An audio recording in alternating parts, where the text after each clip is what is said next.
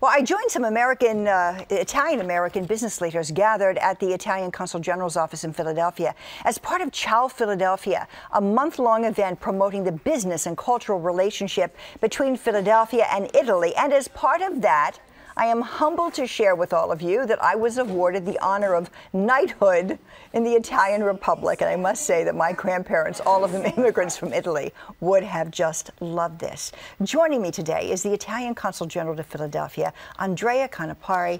Let me say to you, mille grazie. You're welcome. It was just such a beautiful event last night, and it's all part of Ciao Philadelphia. Tell me about your concept, Andrea. Thank you so much, Pat, for joining us yesterday, and also to everybody to benefit from this great and unique series of events. We have everything from art to culture to academic to museums. It's a way to understand one of the greatest, the accomplishment of one of the greatest and largest Italian-American community in the United States of America. And we see how beautiful is this city, also thanks to the accomplishment and the contribution of Italian-Americans such as you.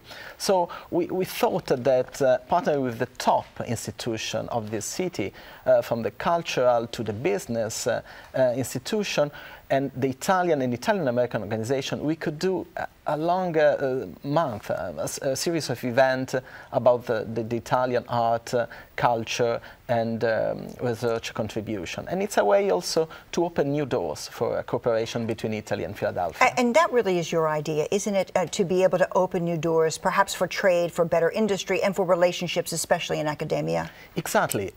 With each institution, the top institution, and please have a look at our website, ciaophiladelphia.com, you will see that it's just the beginning of a cooperation in every field.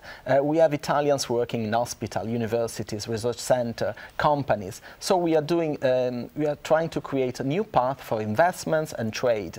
And Italy is a founding member of the EU, so I'm sure that we can do really have Philadelphia as a hub for joint opportunities and for the future. And that really is the goal. Thank you so much. And again, thank you so much for this most beautiful medal that I received last night. So for more information on Ciao Philadelphia, you can go to our website at cbsphilly.com. Now here's Justin with the forecast.